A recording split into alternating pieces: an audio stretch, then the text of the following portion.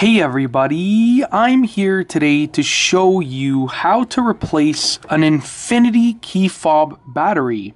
It's actually a really simple process, and all that you really need is a small flathead screwdriver, or you can even just use your nails if you have long enough nails and if they're strong enough to open up this key fob. Now let's get right to it. As you can see right here, I have an Infiniti key fob. Now the first thing that you want to do is you want to slide this and pull out the actual key. So I'm going to slide this to the side, pulling it towards the outside, and then I'm going to remove the key. Now I'm just going to place this key to the side, and what we have here is now the key fob in itself.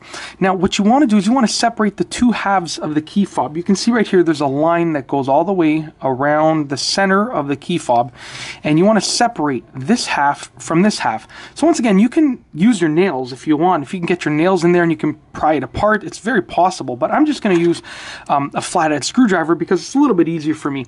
So if you take a look right here, there are these two little slots. Okay, now on this key fob, this one is a little bit broken, so I'm not going to use this one, but you can use either of these slots to open it up. I'm just going to use this one on the left. I'm going to put the flathead screwdriver in there. I'm just going to give it a little twist, and I'm holding it open.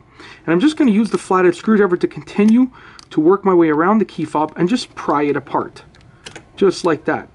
And once it's decently apart, sorry about that, once it's decently apart just like this, you can just get your hands and just pull it apart. Now what you can see right here is that we actually have the battery right there. So I'm just going to remove the battery just like this. I'm just going to put the key, the flathead screwdriver in there and just give it a little twist, and you can pop the battery out pretty easily. So I'm going to place that battery to the side, and I'm just going to replace it with a battery, a new battery. So as you can see right here, this is the plus sign, okay? And once again, this is a CR2032 battery.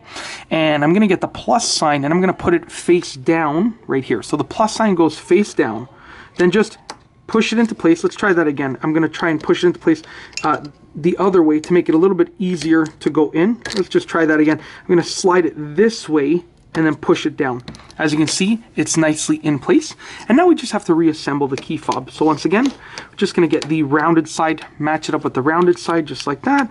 Press it together when it's lined up, just like that. Make sure that it all clicks into place nicely, which, there we go. And then you wanna take your key portion and you wanna just slide your key portion back in, just like that. It clicks into place, and you've now replaced the battery on your Infiniti key fob. Very simple process, and I've shown you exactly how to do it in this video. Give this tutorial a thumbs up if you liked it and if it helped you, and be sure to subscribe for more great videos just like this. And that's all I have for you today. Thanks for watching.